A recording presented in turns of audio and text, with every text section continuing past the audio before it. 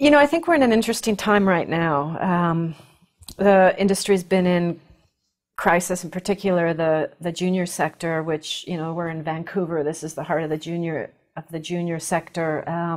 They've been in crisis for 3 years now, and it doesn't look like it's going to get better in the, you know, anytime soon. Prices are still very problematic.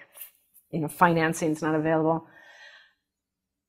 There's also been a real backsliding in some sense at the level of the majors, in terms of the understanding of the relationship between a new kind of mining industry and sustainable development.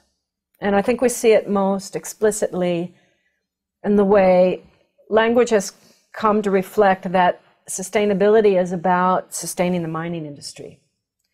And that might include managing social risk and dealing with these other problems and not having conflict be such a big cost and things like that. But it's where the concept of sustainability has come to be about the mining sector. And I think that the industry as a whole has really lost sight of, this circles back to your earlier question about the disconnect. Mm-hmm. So to the extent that that is a comfort zone for the mining people, I think it's a mistake, because it's really meeting civil society and the broader population on their ground, on the way they understand sustainable development and the challenges for the future that are going to allow the mining industry to be part of crafting that in that collaborative way, not taking on and transforming language like sustainability to be self-serving and to be interpreted as how do we keep our industry going.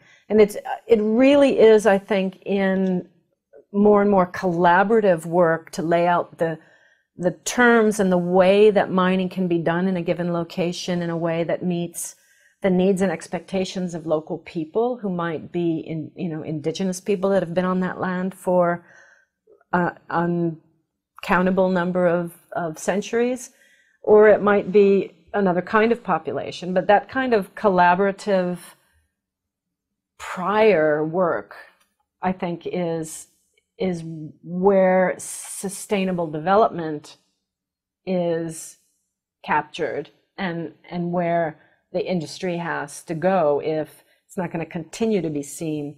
It's not going to continue to have that disconnect between the value system of broader society and where the mineral industry is.